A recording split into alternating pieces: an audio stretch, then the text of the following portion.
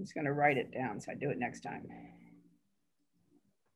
All right, all in favor in passing the minutes of May 13th? Say yay. Yay. Yay. Yay. Any opposed? Nay. Okay, minutes passes.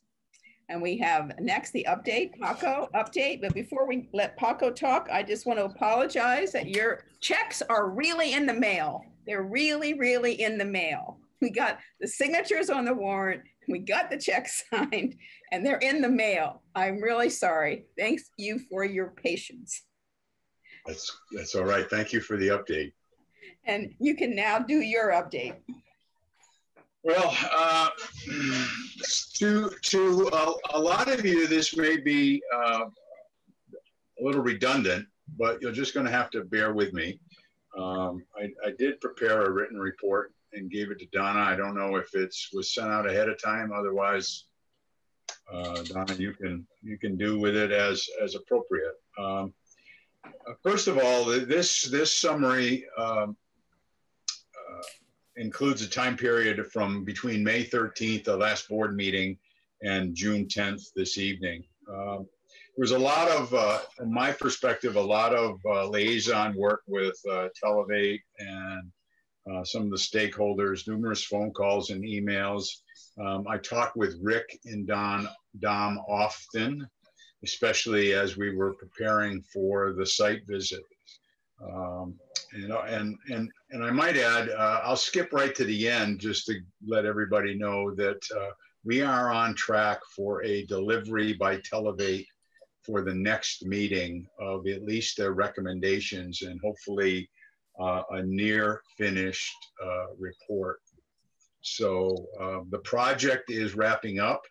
The project is wrapping up within the scope that was contracted, within the budget that was agreed upon, and the time frame that was agreed upon with the one hiccup that we identified and all agreed to give Televate a month's extension for the delivery of their final recommendations. So that's kind of the end goal. July 8th, well, I think it's July 8th is the next meeting. Whenever the meeting is in July, we'll get to hear from Televate with their presentation on what they've found. So other than coordinating and participating in the site visit, I put together 2 grant proposals that we'll talk about later, and set up a meeting that was held today with Washington Electric Co-op, WEC, and perhaps Donna can speak to that in a minute. But I do want to talk about the site visit. First and foremost, I need to give a tremendous amount of credit, and those of us who participated in the site visit would agree that a lot of credit goes to both Doug Brent and Joe Aldsworth, but in large part, a tremendous amount of credit goes to Joe Aldsworth, who coordinated the site visit to the towers on Tuesday. So Dom Akruri arrived in the state on Monday, May 17th. He checked into his hotel, and Doug, Kim, myself, Joe, and Dom, I think that was all from CVPSA, met with Central Vermont Medical Center's staff. We met with the director of security, a nurse manager director, and the ER nurse manager. I thought it was a very, very informative discussion, and I think Kim would back me up, and perhaps Joe and Doug would as well.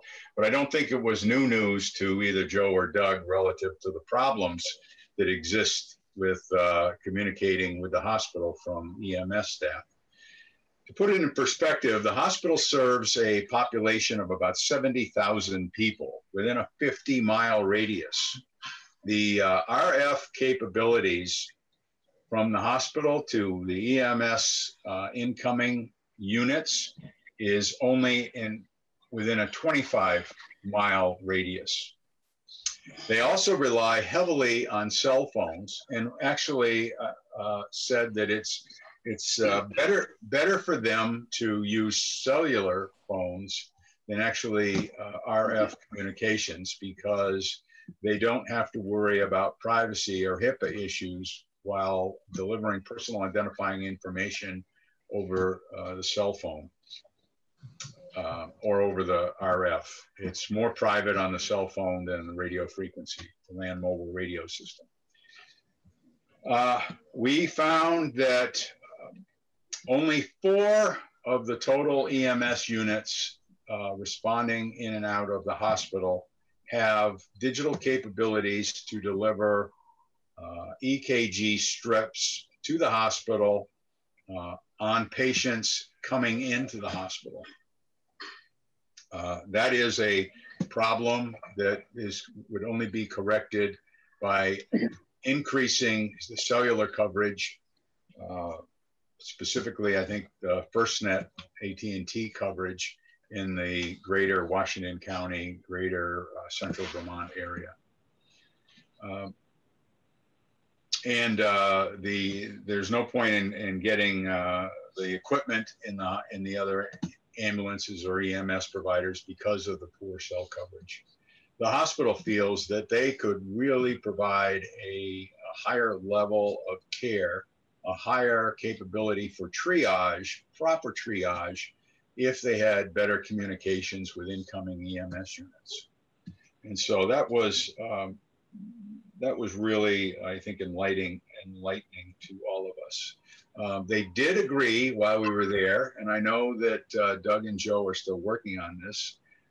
They agreed to put another antenna on top of their roof that would improve radio communications. And so I'm going to stop there and ask Joe and Doug if I said anything that misrepresented the conversation, or if you want to add anything about the communications issues that fire and EMS face with them. I think you did pretty good, Paco. Can you hear me? Yeah, you're good. Yeah, I think you did pretty good. In fact, I'm pretty proud of you, actually, for the way you delivered that. You did good. I got it right. Yeah. So the only clarification I would make would be to the last sentence you said. They did agree at the hospital to allow us to position a radio or antenna there on the roof of the hospital.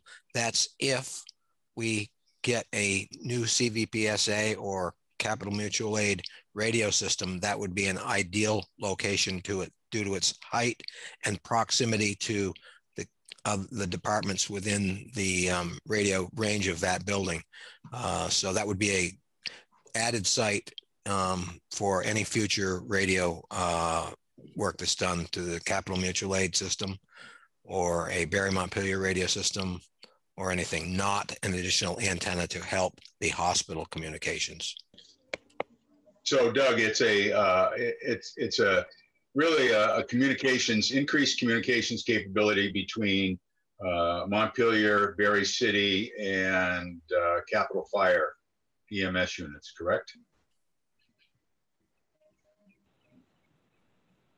Correct. That has been identified by a number of different people as being a really good site to provide better coverage in the area, especially when we get into a repeater network type of a system. Okay. Moving on from the hospital visit, we had dinner, several of us. Paco, I would like to add to the hospital. Okay, Kim, I'm sorry, you were there. Go ahead. I was indeed. Go ahead. I think the hospital people it isn't just triage. Patient care can be dramatically improved if they have communications with EMS people as either at the site of a problem or as they transport. And triage is important, which is to say, if you have an accident with multiple injuries, they can organize the emergency room to take care of that. They may have to move people out of the emergency room and put them somewhere else to take care of these things. And it isn't just convenience, it's vital to patient care. And they made that very plain, their desire to serve the patient and do better. So I just want to emphasize that. And I think what I understood, and correct me if I'm wrong about this, that LMR has better security than cell phones. And you said the opposite. So they can put strips on, 4 people can put strips via LMR. No, and, I don't think so. No, just the opposite. You're just the opposite, Kim. Okay, go tell me where I'm wrong. So strips go in over the cellular phone network. Strips don't go over LMR. It's a very Byzantine method to send them over LMR, and we've fast moved away from that technology completely. Yeah. The other thing is, if you call on LMR and tell them that we're bringing Kim Cheney into the hospital, everybody that has a scanner in their house hears it. If we say it over a cellular phone, nobody hears it except the hospital. All right, but it's not encrypted. It's not encrypted, but no more encrypted than your cell phone is encrypted now. You can't pick up a cell phone on a scanner. Thanks for the correction. What I was concerned about was the system didn't meet confidentiality requirements. So you get on the cell phone and say, JoJo's my hypothetical heart attack on the way to the hospital. The whole world can know about that. There's no secrecy to it. And I think that needs to be remedied in what we're doing. Well, cellular phones can't be picked up on a scanner. LMR can be. Yeah, I mean, the hospital wrote a letter of support for improved cellular for our earmark applications because they felt cellular was more secure and where they wanted to go with data transfer. I think Joe corrected me by saying the LTE network is the way to go. Okay, LET. Yep. Lots of words LTE. You can call it. Yeah. Don, if I may. Yes. So right now their limitation with LMR is the 25 miles. So what they want is early notification, and they're having issues with those services that are outside of that 25 miles. And so they're not getting early enough alerting to the critical patient, or multiple patients, so that they can get him in. So from what I was talking with Jen and the nurse manager is that they like to improve the LMR to at least get the early alerting in, and then they know that there's a limitation for the LTE, the cellular. So they like to, crawl before they walk.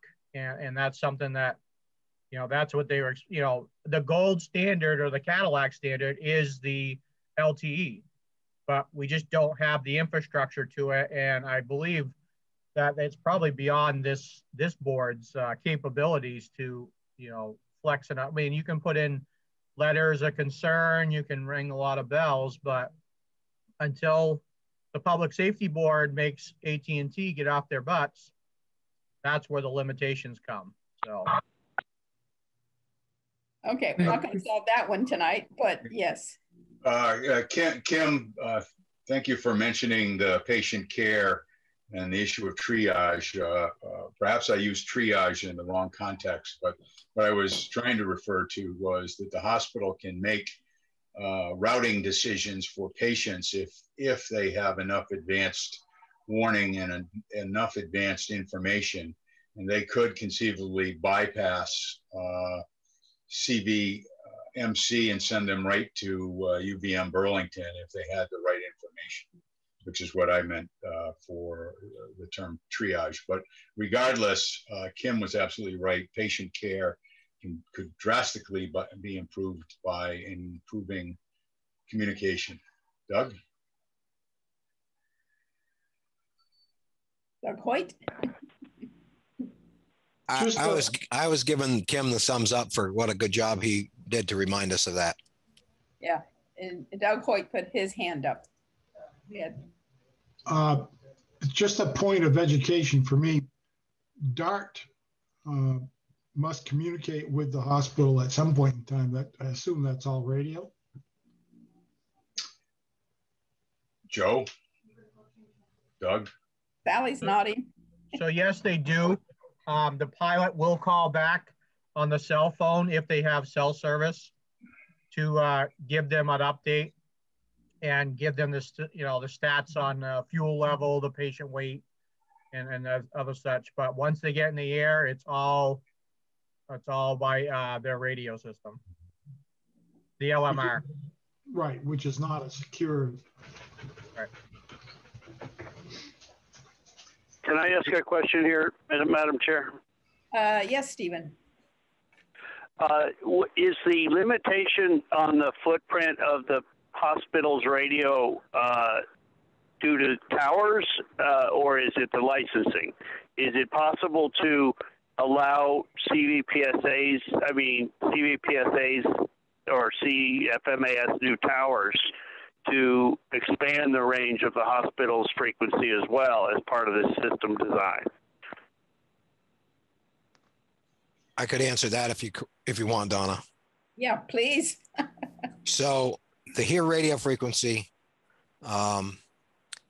which is what all ambulances communicate with all hospitals on, it would be limited. It can't be a repeated network. It can't have multiple towers because then it broadens the footprint of the LMR and then bleeds over into other hospital catchment areas. So it's really tough for the hospital right now. They get bleed over from Fletcher Allen. They get bleed over from Randolph because once again, most hospitals are high on hills or their radio towers are. So it would not be allowed on the frequency that they're on now for that. It would have to require a frequency change in order to put a radio out there that they could use to answer Stephen's question. The other thing is that I think would be possible, and I just have a very smidgen of information about this, having done it before. I believe that were we to, and I know Stephen often talks about redundancy and backup and so forth, with the new consoles that have been spec'd for Montpelier at Capital Fire, and we've also tried to get in on that purchase deal if it should happen in Berry City. Those consoles are so flexible now that I believe that we could contact an ambulance on the capital frequency, and if needed to, as a backup to a backup, be tied in through the telephone, through the hardwire telephone, through the hospital, through the console. But we'd need to ask the actual radio technology, or Dom or Rick might know the answer to that. But there's a couple of different ways around that. But his first question about whether the hospital frequency network could be expanded, it cannot be on the radio frequency that they're on now.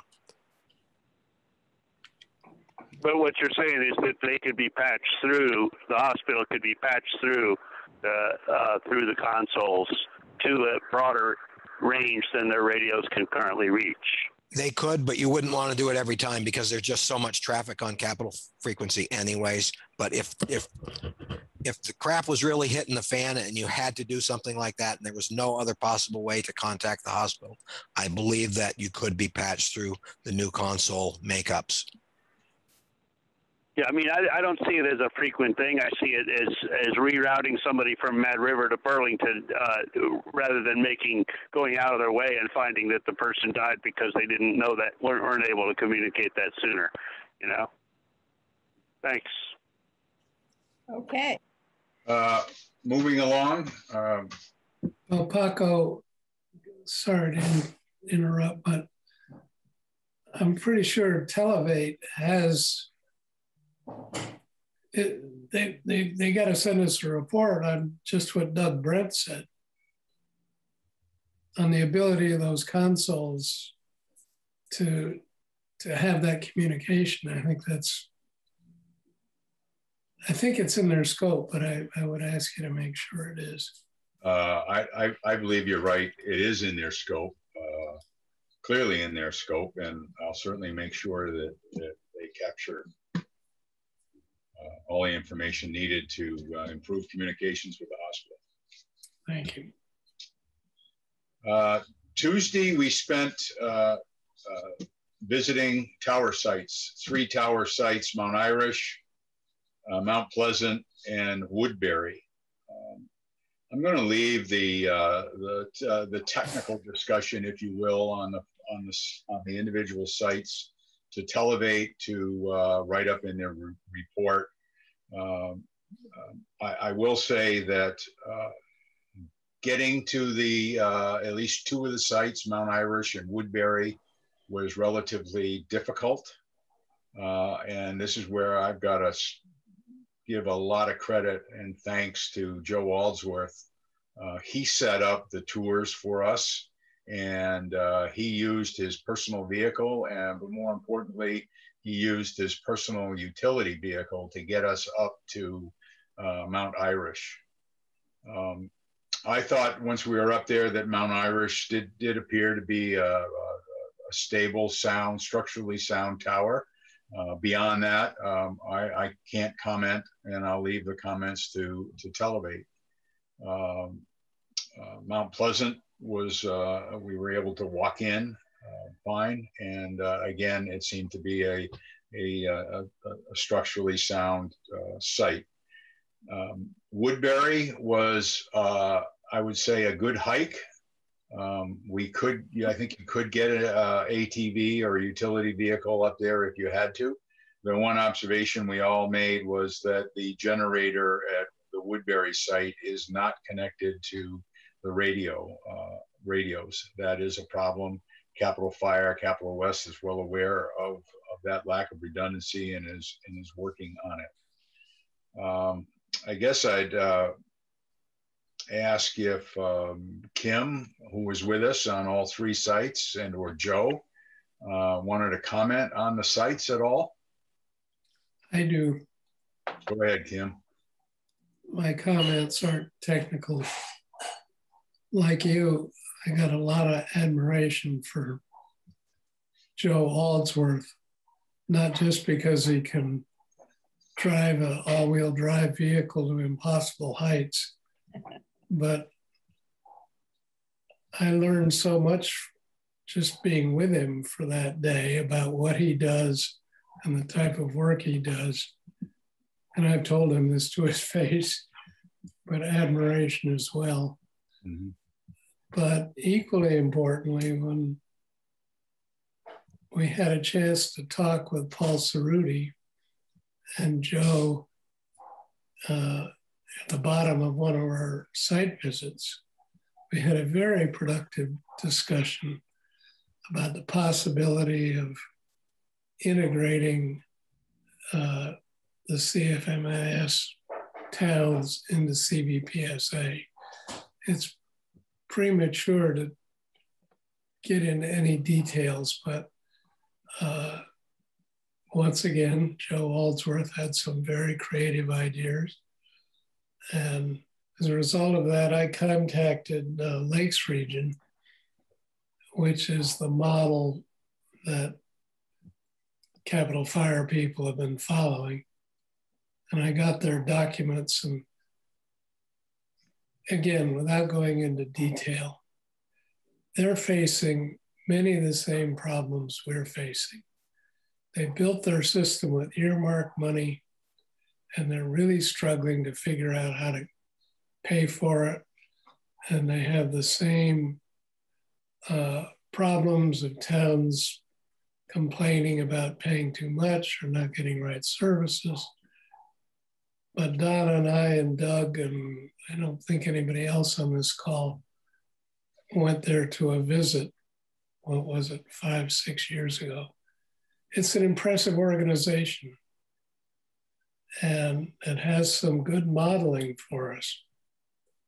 So I was encouraged by the site visit for many reasons, but finally, I think I saw some avenues for how we can work together. And once we get Televate's report, we can talk about them in more detail. Yeah, I would concur that that conversation that ended at the bottom of Woodbury was very important with regards to the future of building any type of shared radio system or a shared project with all of the three different components connected with it. And you'll find from the Televate report that governance, well, I think will be a very, very big piece of their report. And in the beginning, Doug mentioned it with regards to the tower on the top of the hospital. You would think that just putting a tower with a radio would be a simple solution. And I think that it is a simple solution in terms of improving the LMR capabilities in the area. But it's who owns it, who maintains it, who makes the decisions. And so an MOU or around governance and a structure probably is, well, it's got to be in place. The hospital's going to want to see an MOU, but how you get there and what are the elements of that memorandum of understanding, what are the elements of governance is going to be important. So yeah, regardless of how everybody moves forward, everybody being all the entities involved, you know, how you pay for things, how you maintain them, what's the life cycle cost, et cetera, will have to be resolved. Anyway, Tuesday night was another dinner with a lot of the board members and Dom. I didn't attend that, but I understand everybody had a good time, and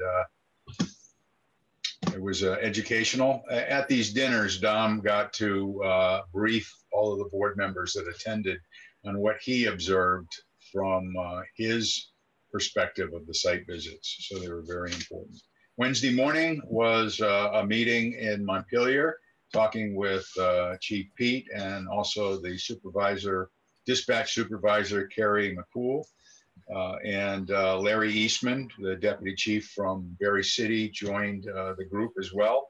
And then after that, they went and toured. I did not go to Berry City, but they went and toured the Berry City Police Department Dispatch Center.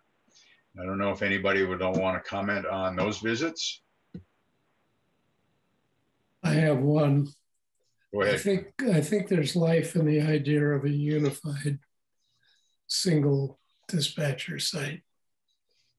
I don't want to be too optimistic, but the discussions and there's problems to be solved, but it's not a dead idea. I'm going to leave it at that. Yeah, I don't think it is, but yeah, I would get into it tonight. More importantly, certainly better communications, working with the two centers seems to be something that they're both open to. So I'll leave that there. Moving on, as everybody knows, we did file 2 applications for the congressional district spending requests. I think I got that right. CDS requests. Those are direct earmarks that both senators put out a solicitation for.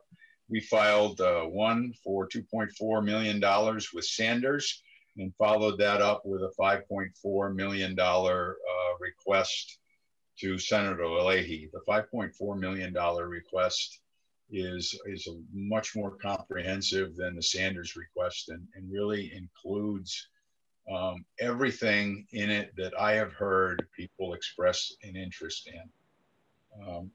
I'm not going to go because of the hour unless you want me to line for line as to what is in the grant or the application. I think Donna has distributed those. Yes, everyone's got a copy, and everyone here has gotten a copy of your report. Okay, good, good. And I will send it out to all the other stakeholders. I was just doing it from my iPad, and I didn't have everybody's easy email there, but everybody will get it. I will say again, kudos to Donna, Kim, and Dan Richardson. Donna, I absolutely couldn't believe it, but Donna was able, in what I thought was such a quick amount of time, to get letters of support from all our interested stakeholder communities. It was something that was absolutely needed for us to submit the request, but it was also like very, very comprehensive. The two cities, Capitol Fire and the hospital, was included in the Leahy request. So kudos to Donna, and Kim and Dan Richardson did a great job helping me edit the documents that went in there. So thank you to them. We talked about, well, before I mentioned Washington Electric, electronic surveys. As of June 9th, Televate has received 30 surveys, 15 from members of Capitol Fire, 3 from Berry City, 2 from Montpelier, 6 from other agencies, EMS units and Capitol Police, and 4 from other municipalities. I thought 30 was a very good number. Televate is analyzing them now and will be included in their final report. You're going to talk about the state telecommunications plan, so I'm not going to talk about it other than to say that how this got, I think how this was sparked was that Rick Burke notified me that he saw a section in the PowerPoint presentation that said that public safety communications was in good shape. He spoke to me about that. I reached out to Corey Chase from the Department of Public Service, asked for some clarification. We sent him some language. They came back with some different language. The bottom line is, I don't think whatever we have, whatever gets published is in conflict with anything that's involved with this project, which was my role and my involvement with the telecommunications plan. And then finally, Washington Electric. Donna, you want to speak about that meeting today?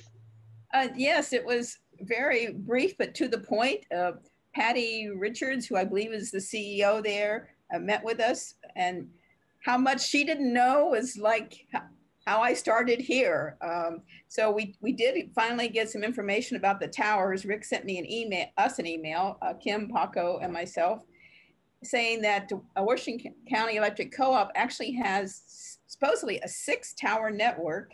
It's a VHF radio network, and they have about 30 to 40 trucks who have radios in them, and they're all as old as ours.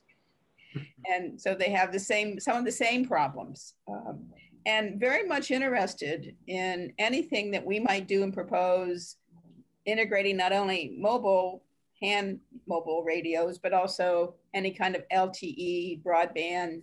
They've been talking to Central Vermont Fiber, and she was really pleased that we reached out. So I think, if nothing else, we'll be thinking about one another as we both move forward, because they are having some major changes there. In fact, she came to our meeting from a broadband meeting.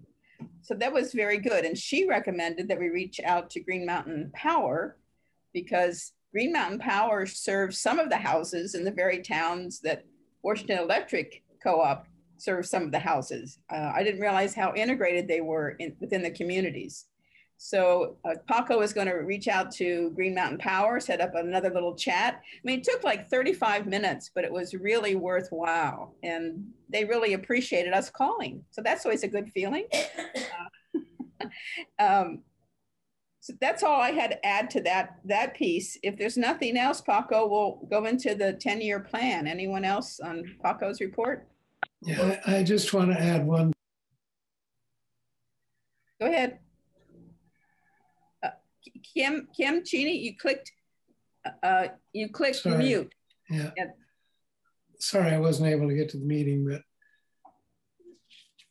Rick says the cooperation between utilities and public safety people is a national phenomenon. And it makes an enormous amount of sense. I was on the board of WEC for some years, and one of the problems they have is wires go down, power storms come, they have to send people across farmers' field 5-mile hike to find out what's wrong and what they can do to fix it. And they need radio. It's the only way they're going to talk to people. So I think my conversation with Rick says it's good to think in the future. He didn't have any immediate problems, but the idea, any solutions, but the idea that we could find public-private partnerships to work towards common needs. I'm really excited by that. I think it's really a great move. Yeah, as are they. They are very much aware of that. It was good. Anything else? Can I speak to yeah, briefly. Yeah, the discussion about the antenna on Central Vermont Hospital, that's going to be, you know, I didn't hear anything yet, and I hope it'll be in the Televate report about the grade, the stability, the structural integrity of these towers. But we need to be planning for hurricane type events, and of course, CVH will be the quickest and easiest site to restore from a proximity point of view. It might take days to get up to the top of Mount Irish, depending on how many trees are down. So we need to be thinking about that kind of diversity and resiliency planning. Similarly, Washington Electric is in the process of negotiating, as we speak, to build fiber along every pole they own, which will be leased to CV Fiber. So presuming there's electricity in many of the proposed simulcast locations provided by Washington Electric Co-op, that's going to give us a fiber alternative, either a diverse route or a primary fiber connectivity to those sites that we didn't have before. So this might have been, you know, this might feed the next meeting with Washington Electric or with CV Fiber. But they are in the process of raising the money through an RUS Rural Utility Service funding, $23 million, to build fiber along every Washington Electric right-of-way. And if Consolidated's already to some of them or is planning to build to some of them, that might give us, you know, diversity. So those are things that I'm thinking about. Thanks. Yeah, they did talk about that. They're very much at the first stage, but they are very much open to us joining some of that. And vice versa. Donna? Yes. I just wanted to make a comment on Paco's report. Paco, was really pleased to see the mention of fireground monitoring in your Leahy proposal. It may only be seed planting at this point, but I was very pleased to see it in there, and I had intended to get an email out thanking you for it, but didn't get there. But I just wanted to tell you it's appreciated. Well, thanks. As I mentioned, we did try to include everybody's concern in that grant proposal, up to and including, if anybody noticed, that there's an extra $100,000 in the project management, for lack of a better term, category, which was was intended to include the potential for engineering studies if necessary. So the Leahy proposal really is a soup to nuts project proposal that includes, I think, everything that I certainly have heard people ask for.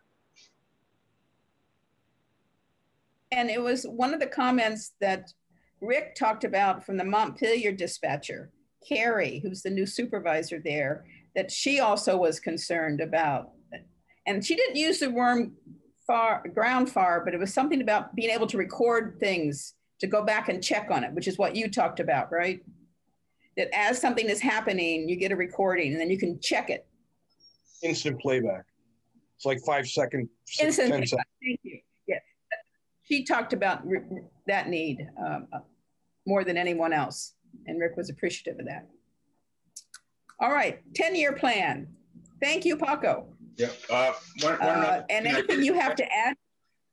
Well, I just, Rick told me today, and I don't know if anybody else has heard anything, that potentially as early as tomorrow, Congress may, I don't know whether they'll be making a decision or whether they're going to start entertaining the specific CDS requests. So things are moving along if what Rick Burke heard is correct. Well, that's good, because I was going to ask, I put it actually under other business, whether or not anyone had heard about when we would hear about the earmarks. So that's good to know. It's good to know. And then we'll be busy forming a committee for the interview and all the things that we have to go the next step for. See, everybody stay awake. We're going to need all that expertise again. And that's what made the application get better and better from Sanders to Leahy, was all your expertise. Everybody pitched in and shared. It was awesome. Thank you. And Paco, you were the core, put it together. I'm so glad you were in place, let me tell you.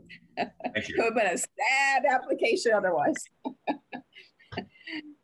And so this 10-year plan for telecom, believe it or not, I sent it to you without the expectation of you reading it all, but I wanted people to have it should you wanted to skim through it.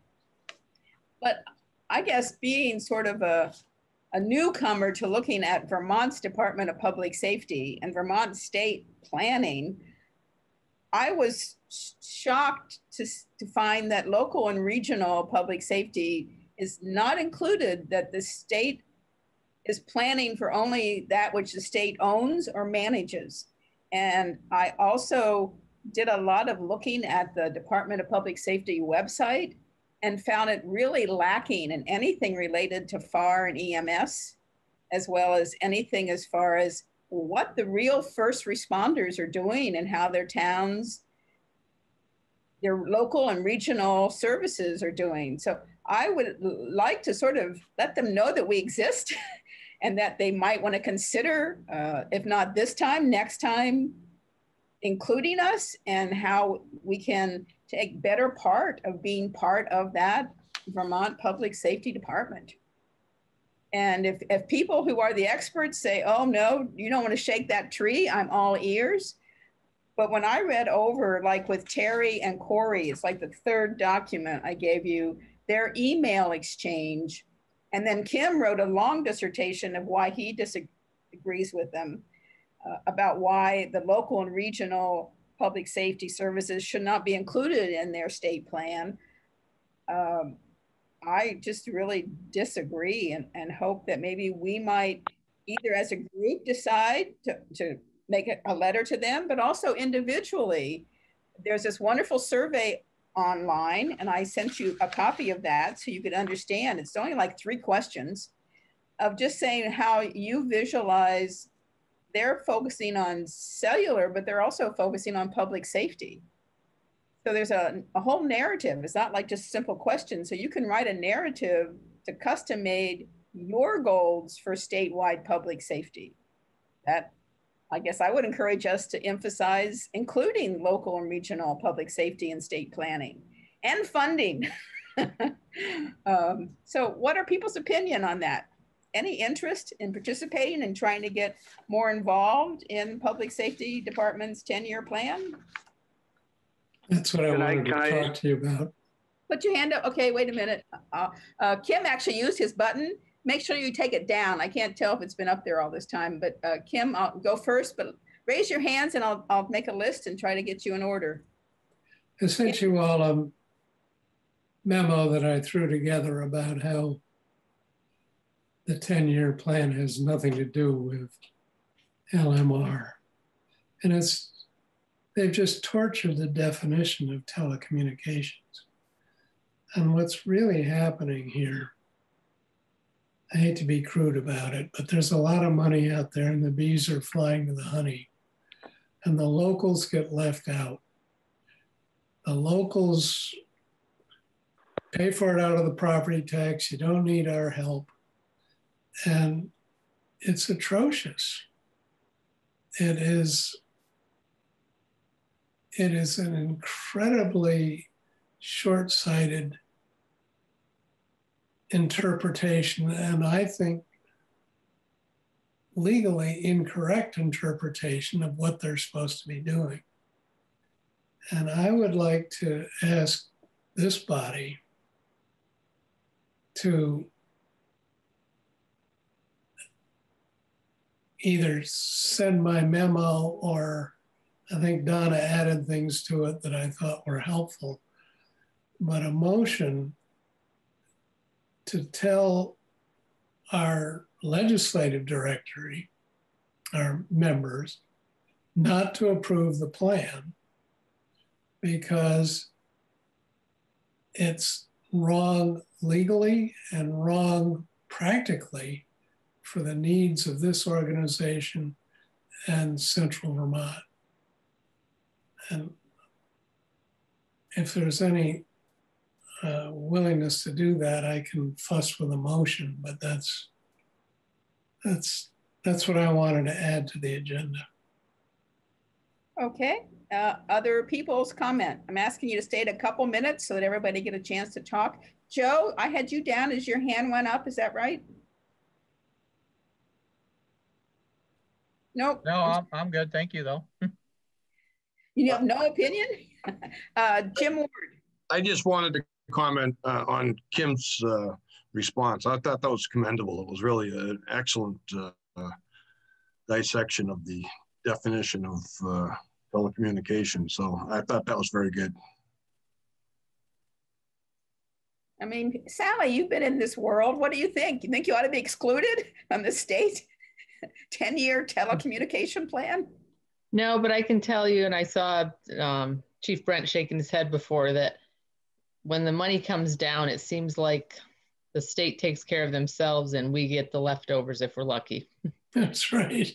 And it's kind of a conflict of interest because public safety oversees the dissemination of it and their groups get it. So is that the what is it, the fox manning the hen house? You know, yes. Yeah.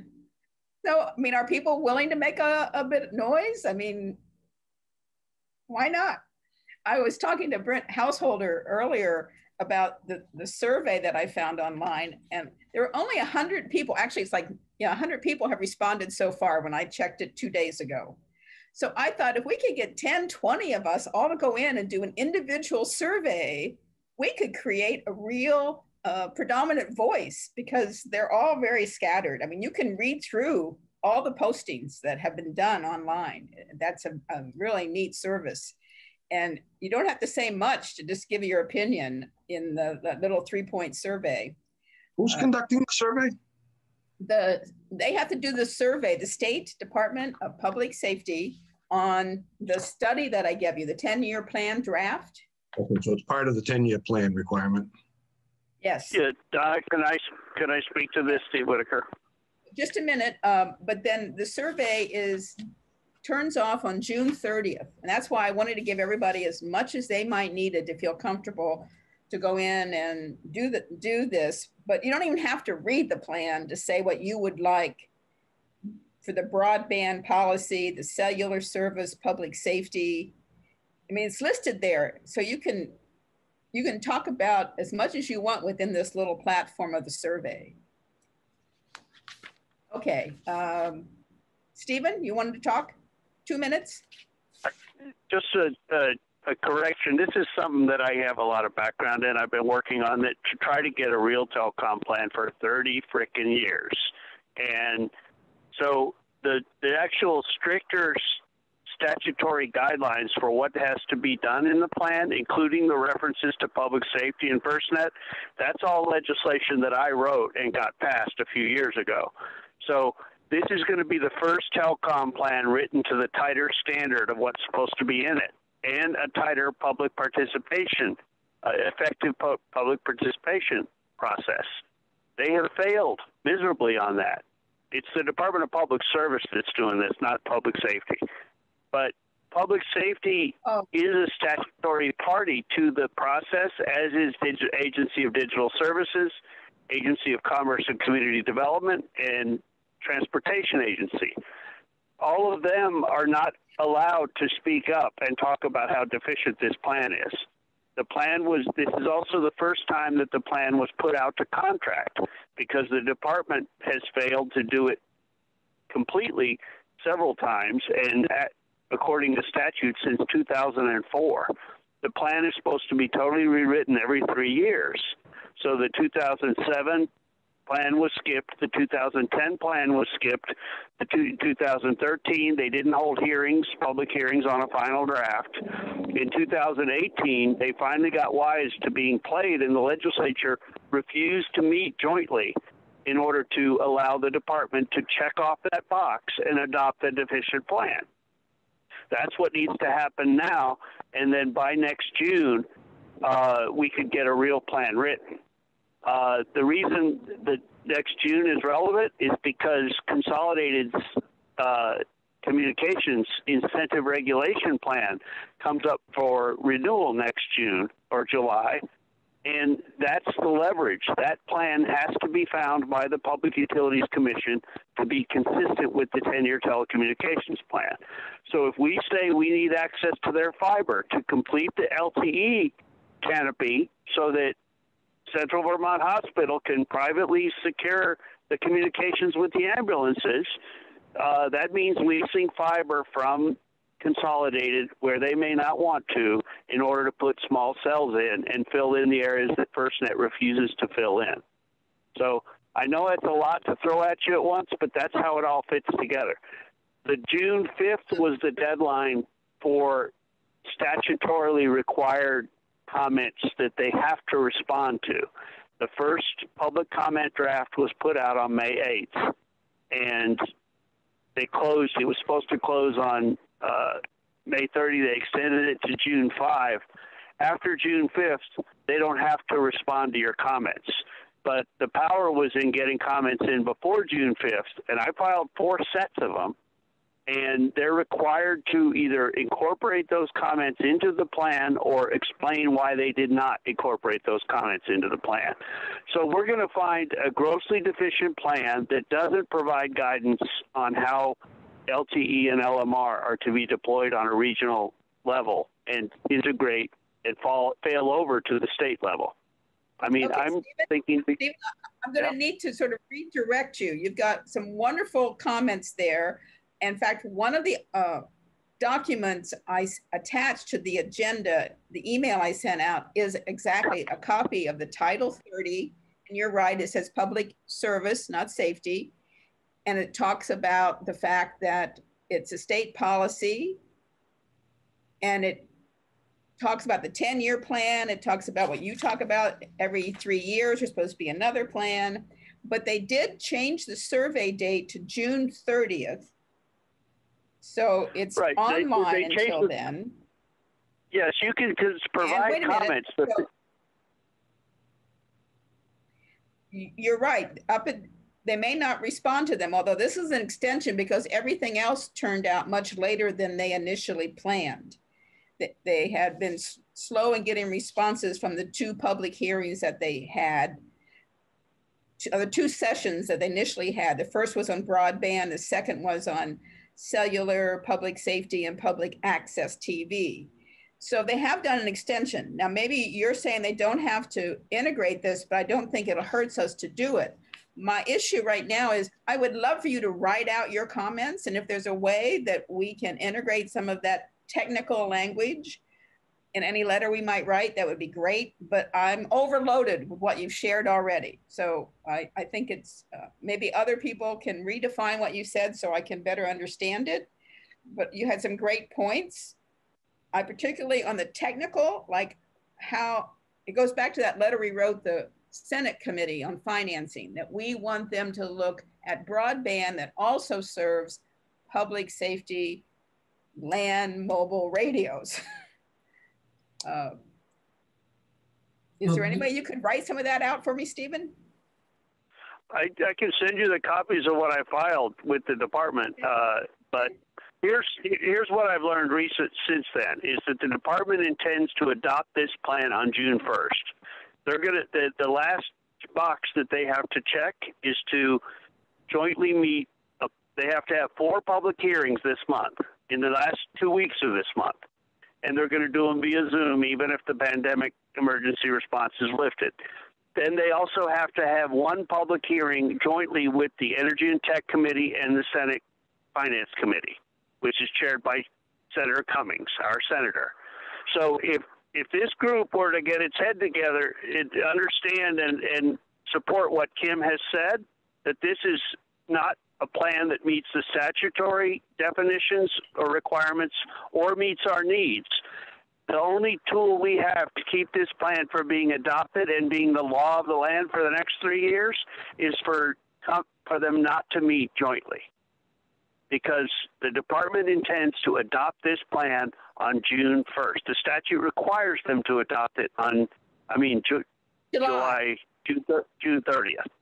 June 30th. So okay. the only tool we have is to prevent that joint hearing with Senate Finance and Energy and Tech.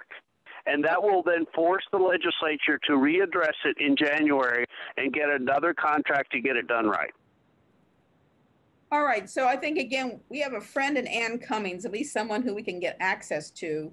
If we use Kim's letter as a basis, but broaden it out to not just the legal, but the fact that it doesn't really serve the need of That's where I will help first you. responders. I'll help you frame that piece of it, or you can pull it from the testimony I've already filed. But a motion that, based on Kim's finding tonight from CVPSA, would be useful in persuading Cummings.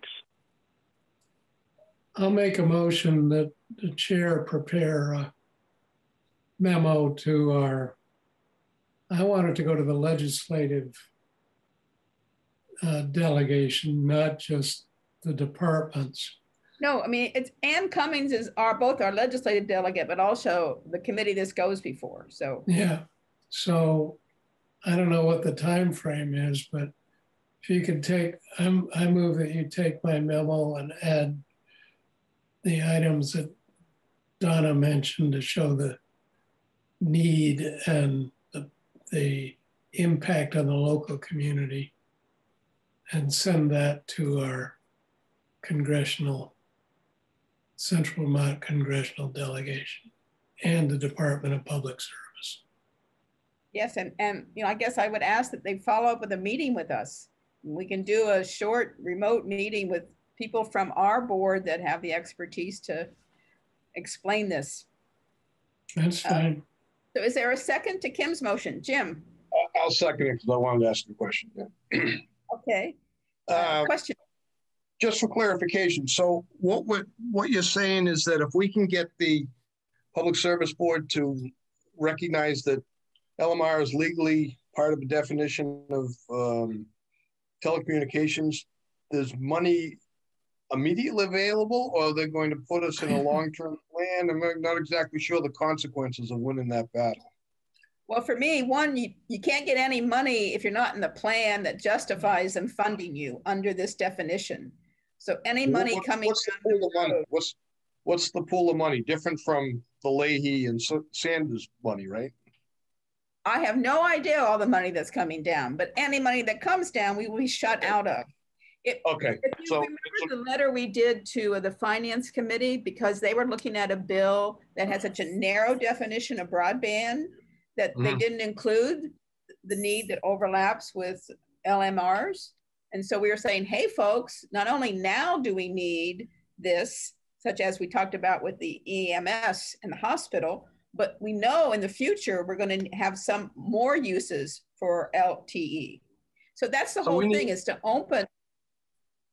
We need to keep our foot in the door and keep that option open, that we're considered part of that. So I would certainly support that.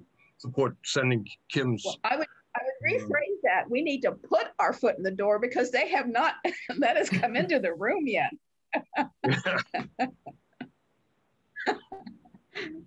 So what's any other comments here, folks? Where are you? If you're all ready to vote, that's fine with me, but you've got more comments. Let's hear from you.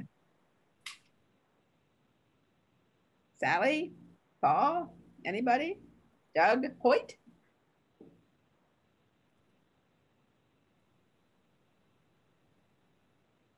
All right. I've already indicated to Kim that his assessment of the issue is correct.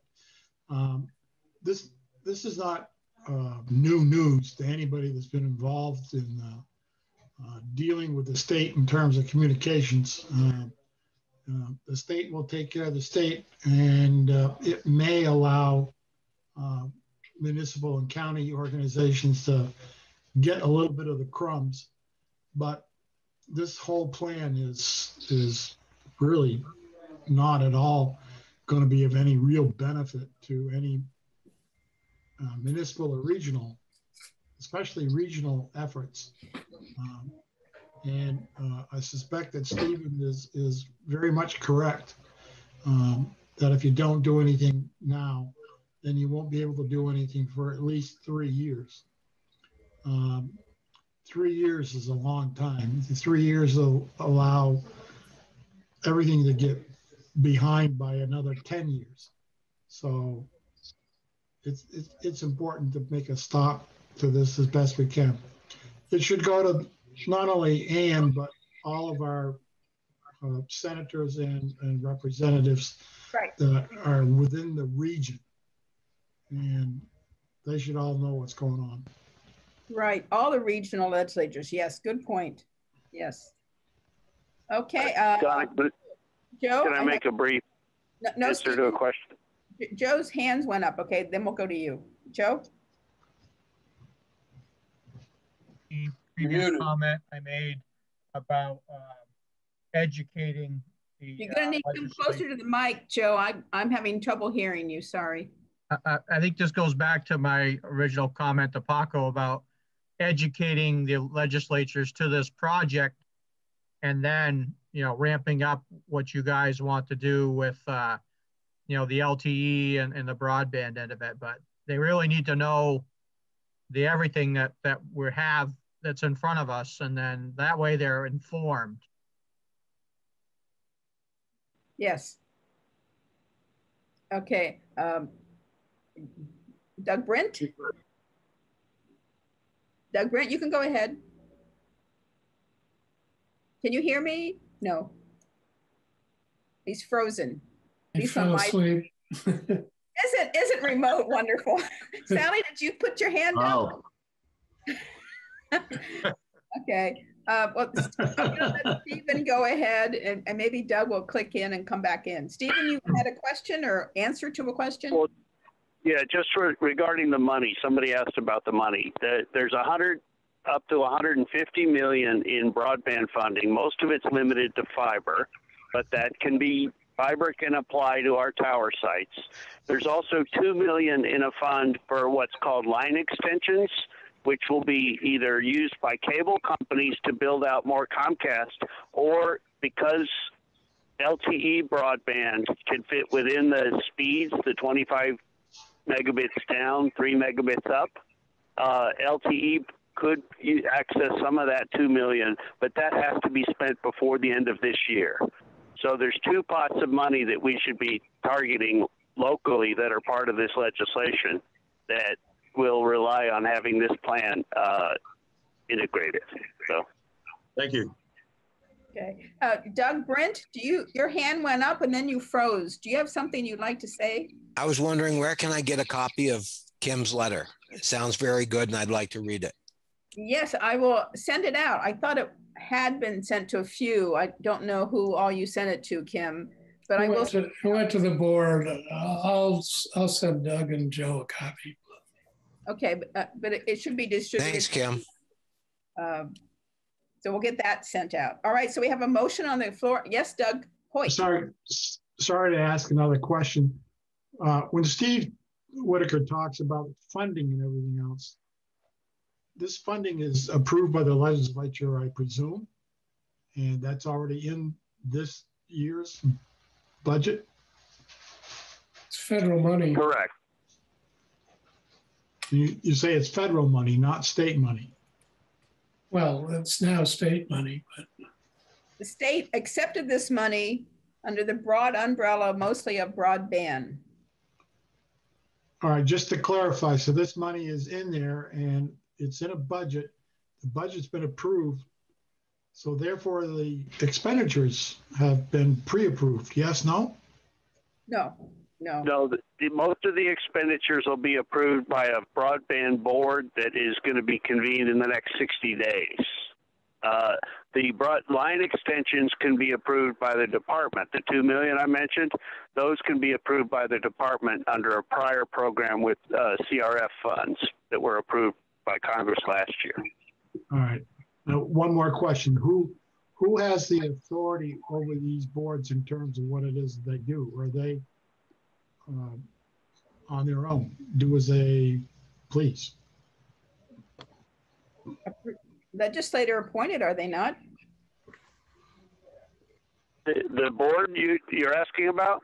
The broadband board.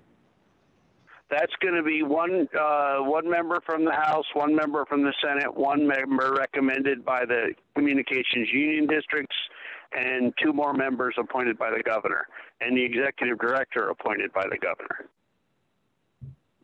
The fiber union districts?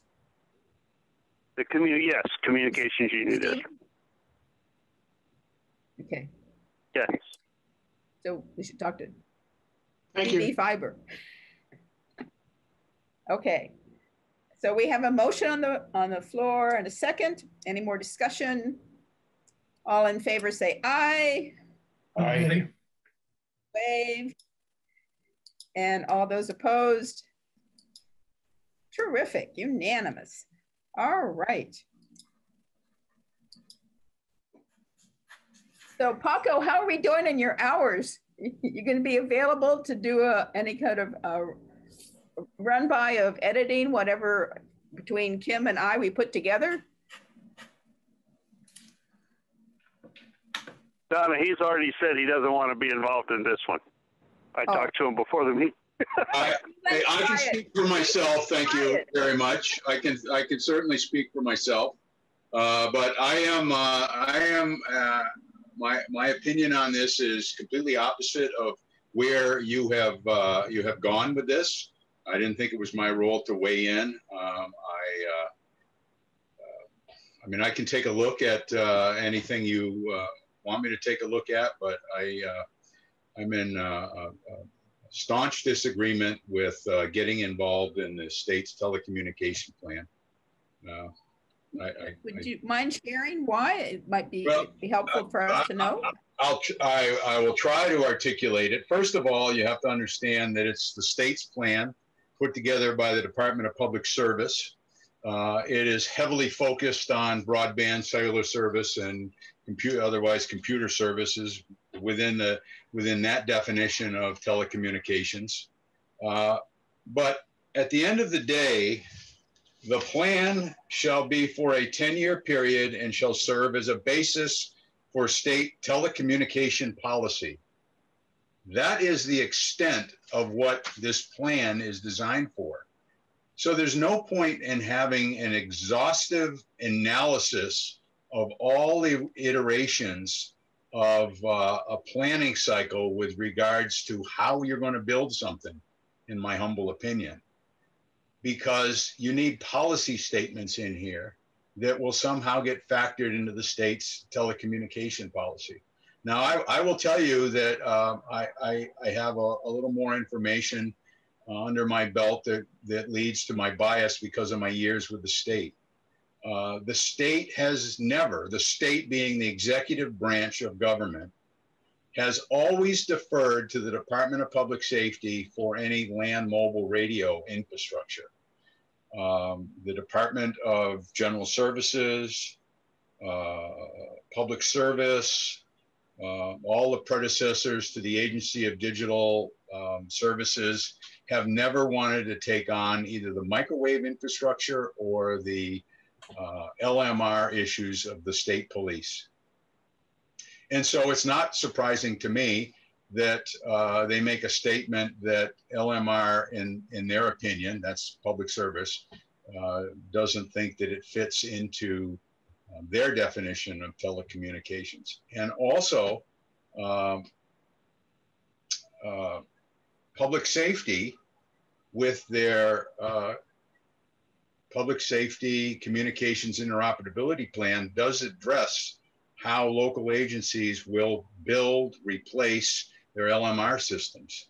And I think to go deeply into trying to articulate local issues with regards to communications is something that I don't think we want the state involved with. We do want the state to be, and I'm sorry, I'm using we, Central Vermont Public Safety Authority should be involved with. I do want statements that perhaps would be included that are global, of global interest, bullet statements that are high level strategic policy decisions.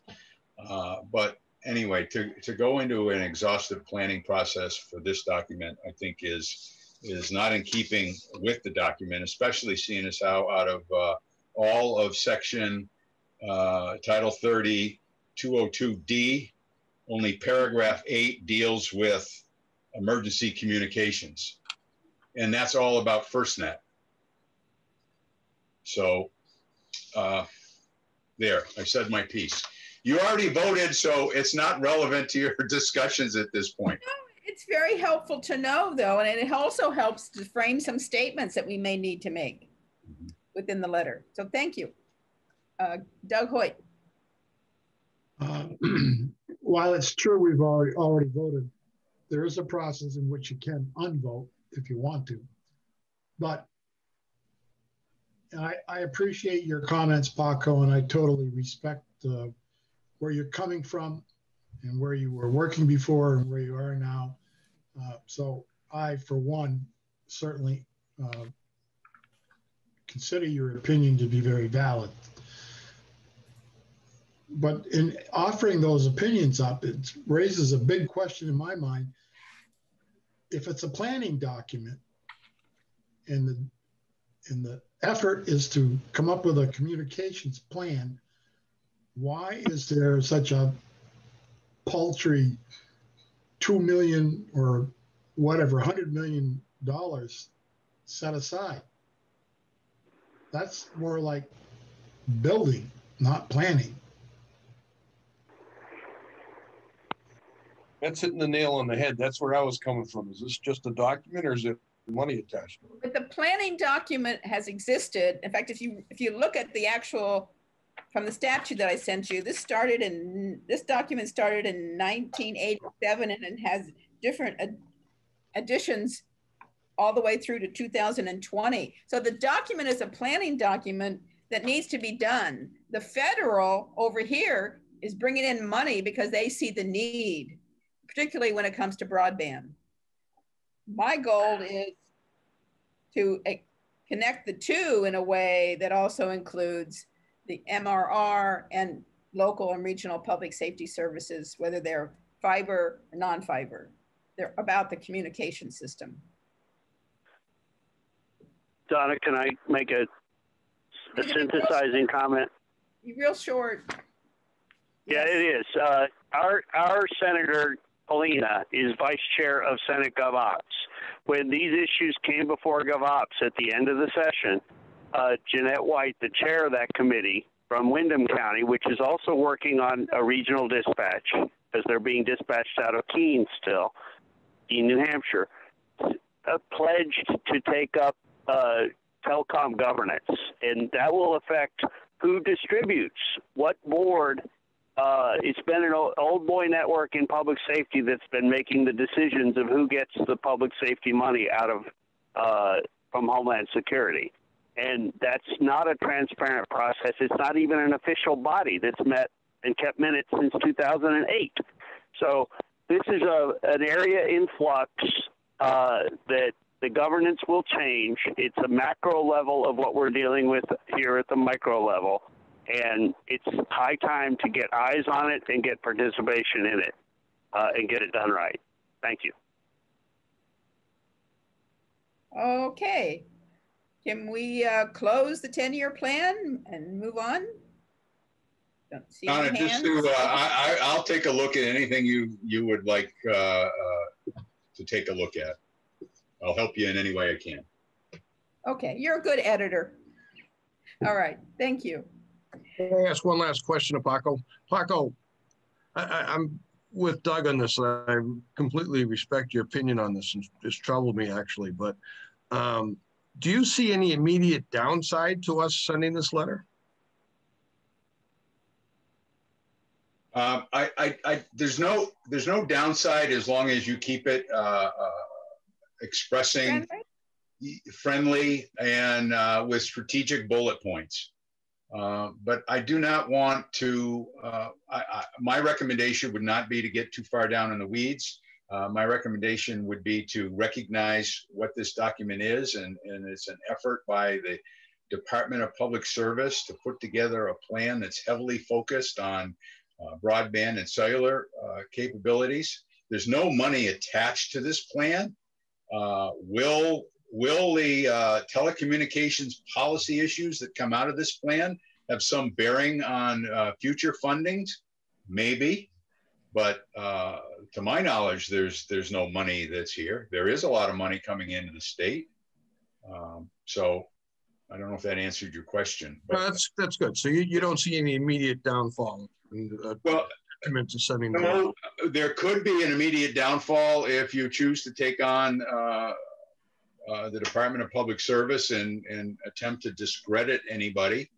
But that's why I said if you keep it friendly, keep it at high-level bullet points to make sure that Central Vermont Public Safety Authority and the communications issues in Central Vermont are heard, then it's positive. Thank you. Okay, good question. Thank you, Paco, for sharing. The next item is electronic signature for warrants. For right now, I'm proposing that we stay on remote as we want more regional participation from our Capital FAR members, as well as all of you. It seems the way to go. Besides that, right now, we don't have a physical home.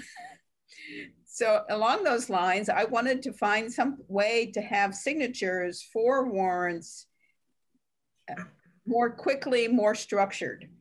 And I've talked to Brent Householder, who's willing to take that on, and he's going to share some information that we have. Anything that you don't know that I have, just tell me. We had that conversation and we talked about pricing. I've noted that down, Brent, but I would like you to take the lead in this discussion if you would. Yeah, no problem. Yeah, so Donna and I were chatting about this yesterday, and I think probably the best way to go forth is to figure out a more simple way to have warrants signed instead of all of us having to send emails, and the fact that we're wanting to keep, as Donna said, something to be a little bit more remote as we're doing now, staying this way since we don't have our physical location. So I had looked into DocuSign, which is a general electronic document signature solution, as well as what the city of Montpelier has been using, which is Soho. Is that what it is? Or Soho is what? Yeah. And from what I gather, both of them provide kind of the same functionality. Essentially, we could get one account to send documents from, and then everybody would, apply their digital signature when they receive the documents. The people receiving documents wouldn't have to have a account themselves. Things would be sent to your emails. You would sign them digitally, and then once everyone signed it, would get sent back to whoever sent it, and we could go from there. In terms of cost, right now, depending on what solution we went with, the cheapest that I was able to find was through Soho, and that was, I believe, $10 a month. I think we ought to ask for is like $150 to give us some leeway. Yeah, I mean, I think the $10 is if we purchased it a whole year at a time, and then it's $12 a month if we did a month-by-month solution. But you know, I would at this point, I think that would be a good expenditure. It would increase efficiency quite a bit. And I don't know if you have anything to add, Donna, but if anybody has any questions, I'd be happy to answer them. I'd just like to describe it, because every time you mentioned to me before I use this system at City Council, you said electronic signature. I think, oh, I have to do that. Well, this is a case where you go and your name pops up and then you select whatever kind of font you want. And then you go down and you click the spot that's all yellowed where you're supposed to sign, and your electric signature appears there. So it's not your true signature, but you have signed an agreement as you go in that becomes your signature. And then you just go through each page and highlight and click it, yes, and your signature appears, and then you say finished, and it's done. It's real slick. Yeah, so you don't even have to have any type of tablet, or you don't need to physically sign anything. You can use any computer and just click and it'll apply your signature. Yeah, it's real good. And the other thing we talked about is Zoom. And I went in to look at that. I would like the Public Safety Authority to have its own Zoom, one that Brent as secretary could manage. Therefore, when we have the recordings, he has the familiarity with the technology to help Orca get it in the right format and get it posted. I do it, but Orca has to sort of walk me through it every time. So Zoom is, right now there's a special, it's like 130, but usually it's like 179.99. So I'm looking at up to $200 for Zoom and up to $150 for the electronic signature. It would be $350. Now this board gave Brent and I permission to spend up to $350 to work with Eternity Web, and we haven't had to spend it. So we could just ask the board to vote to reallocate that $350 for the electronic signature and the Zoom account. And then we're done. It's not really any more money than you've allocated the two of us to spend around the website. So moved. So, can I speak to this, Donna? Okay, Stephen. Yeah, Zoom has been fined by the Federal Trade Commission for misrepresenting their encryption capabilities. They're passing security keys out of a server in China. The Department of Public Service is using Microsoft Meets. CV Fiber is using a similar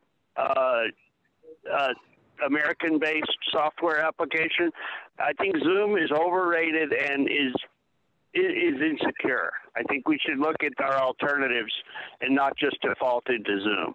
I won't load Zoom on it. And I'm a computer professional, and I won't load Zoom on any of my machines. So I just ask that you consider Microsoft Meets, GoToMeeting, or Teams alternatives to that.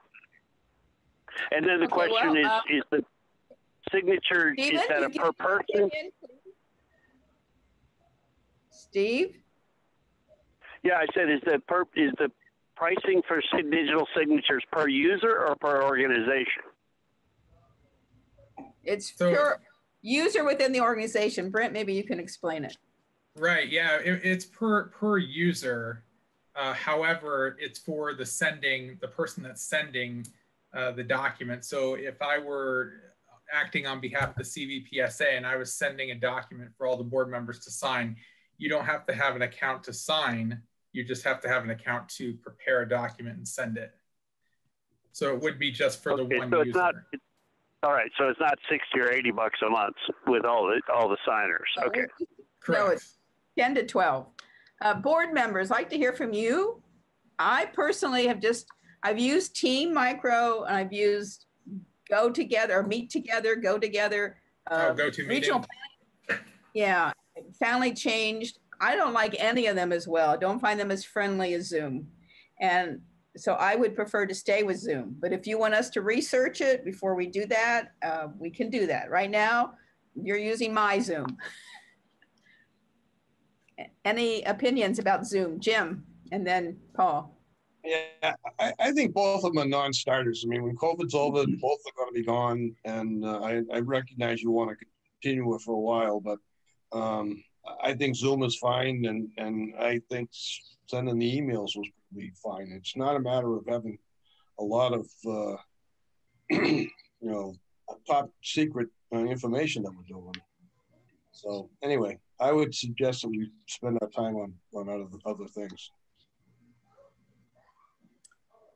So you spend, I don't know the summation, spend time on other things that we not do Zoom and not do electronic signatures, or we just. No, what I'm saying is yes everything's fine the way we're doing it right now, and just continue with Zoom and continue with the emails.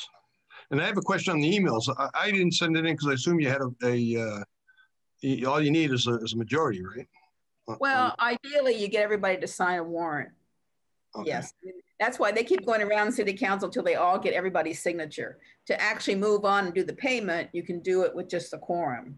But it's a real pain in the butt. And for Bev particularly, to have everybody's email collected, then she makes copies and she attaches it to the warrant. I'm sorry, it's just. I understand. From her end, it's complicated. So, you know, for $12 a month, that seems like a simple solution. It's all going to go away when we go back to regular in-person meetings.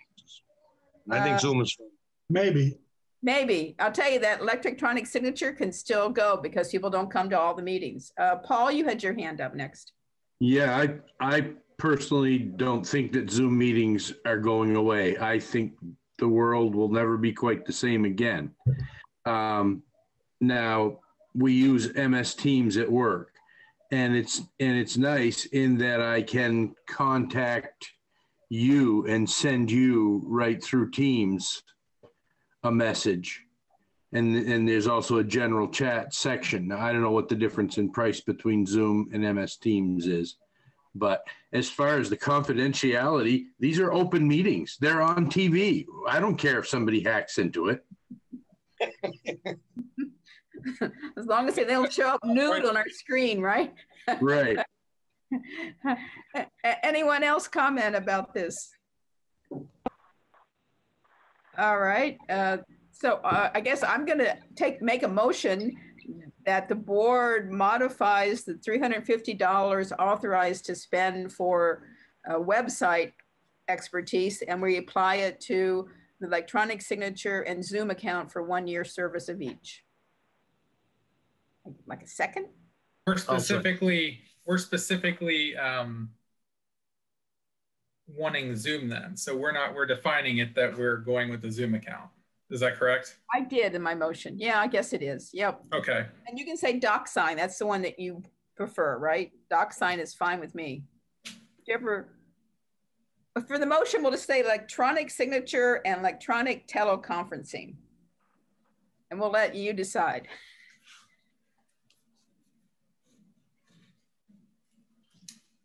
Second? I'll second. Okay. Questions about that from anybody, board member? All right, all in favor, say aye. Aye. Any opposed? Good, thank you, thank you. It'll really be helpful to all of us. Bev Hill and Chris will also appreciate it. I know that there might not be really have any major reports, but indeed, I want to get in a habit of every board meeting having a brief time for committees to say we're doing something or I'm planning to do something, just so we keep in touch. So I'm going to start out with Kim. I guess we had a big update from Paco, so maybe you don't have too much to say, but anything you'd like to add very briefly to a committee report about the contract with Televate? No, I think it's been covered. Okay. Jim, charter change? You probably haven't heard from anybody. Well, we haven't heard from anyone, but we haven't met, and I think it's something we'll get into down the road, but we haven't done anything yet. Okay, and really, I would like to comment on the charter thing. I think we're going to need some major changes if we take CVPSA in, and so it's premature to think of what we need to do with the charter. but it's just, it's a more complicated issue to get the 20 towns or so involved. Well, I mean, meanwhile we exist, and as we exist now, the charter doesn't work for me. Just sheer due dates of things and how we schedule our annual meeting versus our financial year. So I have charter changes I'd like to see, even if everything stayed status quo. If we make a bigger change, then we adapt to that. But what we have now is very hard to stay in compliance with. Well, Donna, I actually disagree with you on that. Yep. I think the timing was set up to coincide with the March budget year, just as the cities do. And the reason for having the public meeting in January. We're not going to discuss the charter changes. Well, now, are we? Okay, I'll just say I disagree with you. Yep. Okay. Yes, Jim. I have a question for Kim, probably, because he's the one who brought this up. You had indicated earlier that the process to change the charter can be somewhat cumbersome and involves the legislature, of course. Is there a downside to doing a little at a time and going back to them several times, or should we have one felt swoop? We have our one shot at it, or how does that work? Well, I think the realistic deadline is sometime in January. And I hope we'll have what we need to do by then. At the very least, we got to make some arrangements for bringing the towns into CVPSA on a more proportional representation. And so it requires the consent of the member legislative bodies and the consent, I think, of the voters of each member. And then it requires the consent of the legislature and the governor. So it is a fairly tedious process. And, you know, if everything went together in good shape, we could do it by March.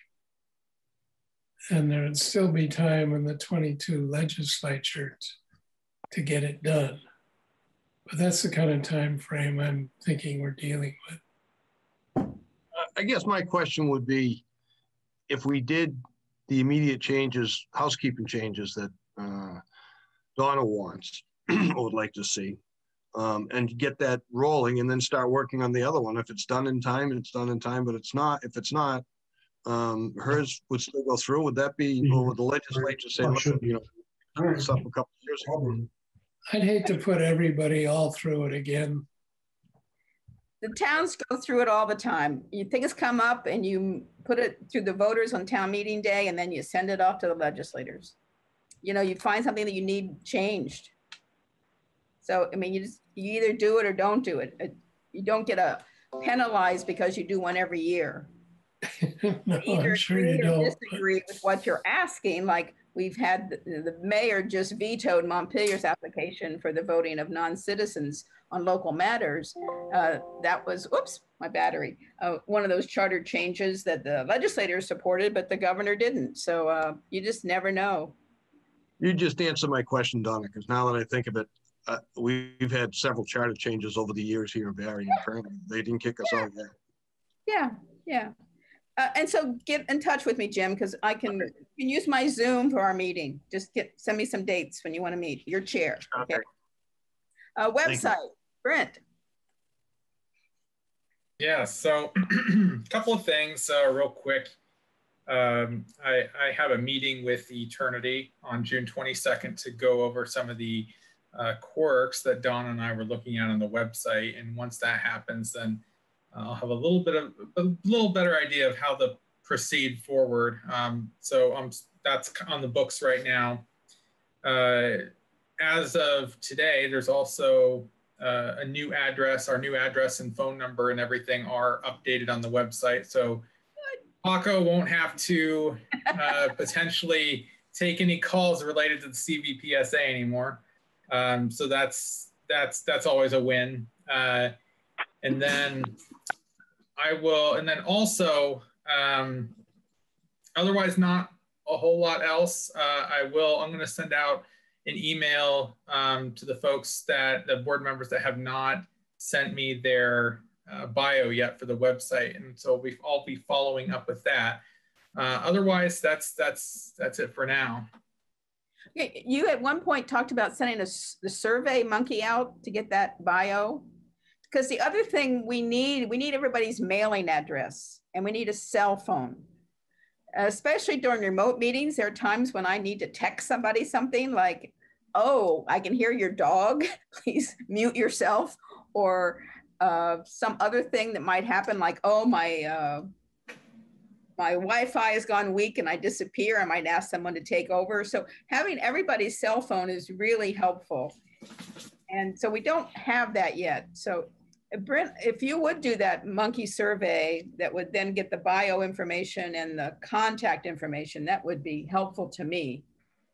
Right, and it'll help me prepare a contact list for the board. So yeah, that's something I can send that out as well. So all the board members should look for that in their email, and they can just fill that out and send it back, and then I can compile a list for Donna and the rest of the board. And we know that there's some information on the website that's old, but we can't get rid of it. That's why he has to meet with Eternity Web. We got to figure out what widgets are controlling them, because what he's got working on other places aren't working in some places. And so there is some data that needs to go away that we just can't deal with right away. But the most important, getting that contact information, getting the minutes, agenda, attachments, that's really key. So thank you for getting those done. Any other questions about website? Outreach, Doug and Sally. I know, don't you just love being reminded? No, I thought about it today, but until we kind of know what direction we're going, there's not a lot of outreach, I don't think, to happen right yet. I'm not sure what Doug thinks, but. I agree with what she said. Well, other than we do want to stay active with Capital FAR. And I really appreciated attending their meeting last month. That was good. I did talk about Pinpoint. Didn't get any takers yet, but at least I had time on the agenda. I appreciated that. So yes, particularly when the study comes out, I think we'll keep you too busy. I think we're going to get busy when the stuff is out and we start moving down that road. So yeah. Okay. So just one more thing then on as far as keeping in the loop with Capital Fire. Just so you guys know, we are still currently moving forward, working on the Elon lines for all of our towers, and still currently working on moving the Waterbury Tower.